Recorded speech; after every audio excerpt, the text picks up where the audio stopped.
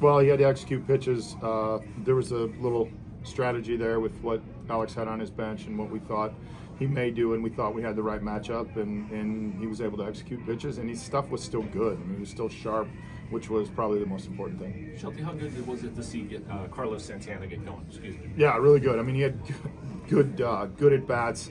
Made a couple really good plays in the field. I mean, he had the one ground ball that was a top spinner that he had to back up on. That there's not a lot of guys that make that play. That ball usually gets by or they have to body it. So overall, he played outstanding today.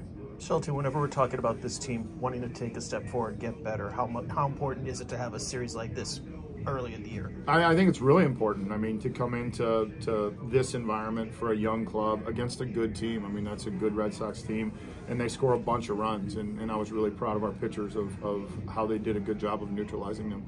Back to Santana for a second. I mean, he's a veteran guy. He's hit so many balls on the nose, he's just going right at somebody. For him to break through, how much do you feel like, hey, he's right on the cusp of doing it? Yeah, I mean, I think the thing about it with Carlos is you know, he knows it's a long season. You're going to go through stretches where you don't have good swings. He's had some good swings. It hasn't gotten any result, but he doesn't change, and I think that's the most calming thing about it.